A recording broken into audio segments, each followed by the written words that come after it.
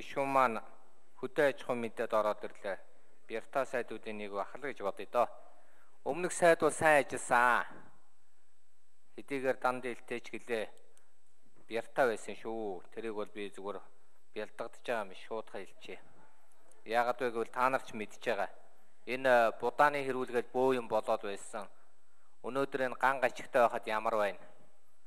Энэ ажлыг үргэлжлүүлээд ядаа тэр гадаад дотооддоо хийсэн тэр одоо энэ зуд туурхнаар одоо зохицуулнага бодож ирсэн тэр ажлуудыг үргэлжлүүлэх ёстой гэж бодож байна. Тэгээд миний асуулт бол ямар ажлууд нөгөө хүн маань үлдээгээд явбаа. Тэрний юуг нь одоо хийх гээд одоо бодож байгаа вэ?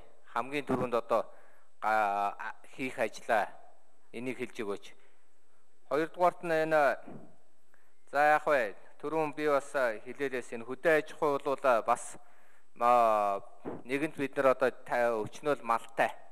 Тэгээ малтай мөртлөө баахан одоо махны үйлдвэртэй. Махын болохоор хин ч авдаггүй. Одоо дахиад бас нэг баахан зээл орж ирэл дахиад махны үйлдвэр ярих гэж юм шиг байлээ. Тэр одоо хичнээн хэмжээний зээл орж ирээд тэр нөгөө гişүү дундаасаа нөгөө сайдаа олдгүй. Тэ гараа нэг өргөчөж нөгөө дан дээл давхар дээлтэй болохоор ч миний урд сууж ирсэн. Тэ. Тийм учраас энэ хүнийг юу ямар байна? Тэр энэ олон махны үйлдвэрүүдийн ядаж гарсан махыг яаж зарах вэ гэдэг юм. Тэр гарцыг яаж бодож байгаа вэ? Ямар улсуудаа одоо гэрээ хэлцэл хийх гэж үзэж байгаа вэ? Энийг би асуумаар байна. За бас өнөөдөр бас энэ хөдөө аж ахуйн сайд болж байгаа хүний хувьд чинь бас би Монгол ногоогоо дие гэдэг байгаа. Манай ерөнхийлөгч, мөрөнхийлөгч одоо энэ гацууртын чимба эднэр тэгээд байгаа.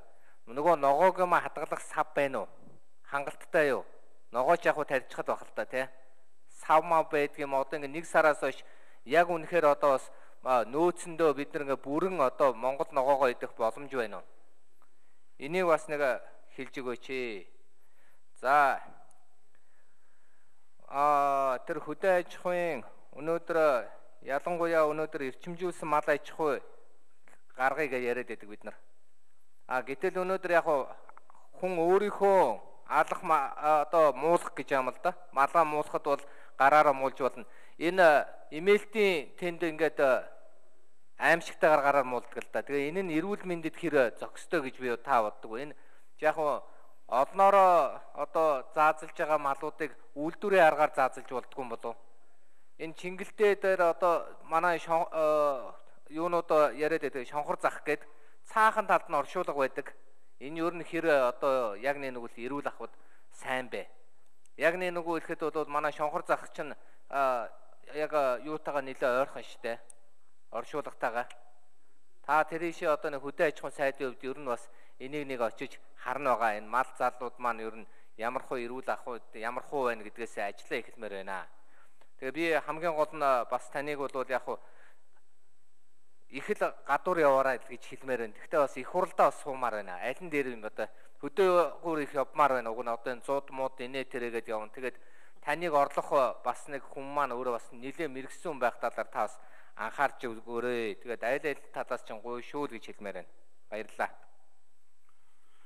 За Баатсориг гишүүн хариулъя.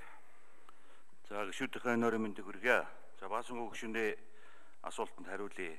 Үнэхээр манай хүнс хөдөө аж ахуй хөнгөө үйлдвэрийн салбар бол том салбар. Нийт дотоодын нийт бүтээгдэхүүний 30.1%-ийг манай салбар үйлдвэрлэж байна. За нийт хөдөлмөр эрхлэж байгаа хүн амын 56.7% нь бол одоо манай салбарт ажиллаж байна. За салбарын хувьд бол бодлого нэлээд тодорхой ийм салбар. Төрөөс хүнс хөдөө аж ахуйн салбарт баримтлах бодлого, төрөөс малчтын талаар баримтлах бодлого, төрөөс аж үйлдвэрийн талаар баримтлах бодлогоо бол их хурлаараа батлуулсан бодлого нэлээд тодорхой ийм салбараа. За энэ салбарын бодлогын гол зорилго нь бол уламжлалт бэлчээрийн мал аж ахуйгаа зөнхөлсөн, тариалангийн бүс нутгийн тодорхой, тариалангийн бүс нутгаа түшиглэж эртсэмсэн болон хүнс хөнгөн үйлдвэрийг дэмжиж хөгжүүлсэн 3 сая иргэнэ эрүүл экологийн цэвэр хүнсээр хүртээмжтэй хангасан экспортын чиглэл хэмжээтэй ийм хөдөө аж ахуйн салбарыг хөгжүүлэхийн төлөө зорж ажиллана гэж бодож байгаа. За үнэхээр Монгол мал 60 сая төрсөн, хөдөө аж ахуйн үйлдвэрлэл нэлээд сэргсэн, төрийн бодлого зөв байсан учраас энэ салбар бол нэлээд хөлдөөрөө боссон. Одоо энд бол цаашдаа төр бас энэ салбараа сайн дэмжиж явхад энэ салбар бол одоо Монголын 3 сая иргэнийг хоолтой ондтой хувцастай болгох ийм одоо салбар гэж харж байгаа. За бид нар малаа хөдөө аж ахуйн төрхийн бүтээгдэхүүнээ экспортлохын тулд 2 хуулийг одоо яаралтай их хурлаар баталж гаргах хэрэгтэй байгаа. За нэгдүгээр мал амтны эрүүл мэндийн тухай хууль хэлцүүлэг нь явагдсан одоо сүүлийн шатанд яваа. Мөн малын генетик нөөцийн тухай хуулийг бол одоо бид нэр яаралтай батлаж гаргах хэрэгтэй байгаамаа. Үнэхээр таны хэлж байгаа мал эмнэлгийн хяналт одоо хүнсний аюулгүй байдлын хяналт бол одоо ерөн сүүлийн жилүүдэд нэлээд алдагдсан. За үүнийг бол сайжруулах ийм одоо шаардлагатай байна. За малчны хотгоноос үйлдвэр хүртэлх нь бол мал эмнэлгийн хяналтандаа бол авъя. Үнэхээр одоо малчид вакцина цаг тугаат нь хийлгэж гэнэ үү, туулах суулгыг хийлгэж гэнэ үү гэдэг хяналтыг бол одоо мал эмнэлгийн хяналт нь хийжээ. За үйлдвэрлэлд оруулаад бид нар захын лангуун дээр юм уу, дэргүүлийн лангуун дээр мөн хөлийн хяналт хүртэл бол одоо мэргэжлийн хяналт нь одоо энийг хянжээ. Үнэхээр үйлдвэрлэлийн аргаар одоо тухайн бүтээгдэхүүн үйлдвэрлэгдэж байна уу? Сабаглаа бодол нь ямар байна? Экспортын шаардлага, хүнсний аюулгүй байдлын шаардлага хангаж байна уу гэдгийг бол одоо мэргэжлийн хяналт нь хянжээ гэсэн ийм чиглэл бодлоготой энэ салбарыг бол одоо удирдах ажиллана. Өмнө нь бас одоо дэд сайдаар ажиллаж байхдаа бас төрөөс хүн судаа аж ахуйн салбарыг баримтлах бодлогыг бас баталцаж явсны хүнд бол энэ салбарт бол одоо хийх ажил маш их байгаа. За Хятадын засгийн газрын боцолгоо тусламжаар Экзим банкаар 12 үйлдвэр баригдахаар 2008 оноос хойш нэлээд яригдсан, энийг та асууж байгаа шиг байна. За энэ үйлдвэр баригдах шаардлагатай гэж харж байгаа. Гэхдээ экспортын шаардлага хангасан. Эргүүлээд одоо бүгд намд Хятад ард улс руу гаргах ийм нөхцөлтөөр энэ үйлдвэрүүдийг бариулах юм бол бид нар одоо мах малаа экспортод гаргах, эдийн засгийн эргэлтэнд оруулах ийм боломж одоо нээгдэнэ гэж бодож байгаа. За төмөс нүмсний ногооны хувьд бол манай тариаланчид бол ямар ч үсэн дотооддоо төмөс хүнсний ногоогоо тарьж чаддаг болсон. За зойрын хувьд бол дутагдaltaй байна. За үүнд бол төрийн одоо зөв бодлого хэрэгтэй. Бид бол одоо төрөөс зөв бодлого гаргаж, за хүнсээ одоо төмөс хүнсний ногоогоо дөрвөн улирал хадгалж иргэддээ хүргэдэг ийм бодлого руу явах шаардлагатай гэж харж байгаа. Баярлалаа. Баасанхүү гүшүүнд 1 минут өгье. Би одоо ер нь энэ яамдуудаас ганц л юм гуугаад аамаа.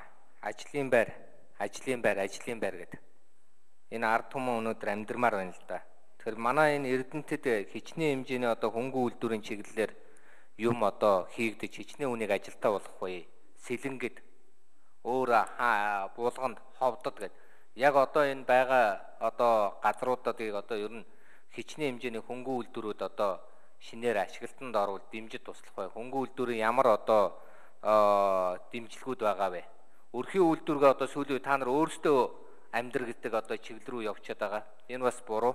Харин ч энэ уул уурхаагаа дагаад уул уурхаахаа хажууд хөнгөн үйлдвэрүүдийг хөгжүүлвэл сайн байна л да. Оюу толгой Эрдэнэт гэдэг. Гэх мэтчлэн тийм учраас Эрдэнэтэд одоо яг хичнээн хэмжээний хөнгөн үйлдвэр барих тооцоо судалгаа байна уу? Тэрийг хэлж өгөөч. За Б.Батзориг гүшүүн.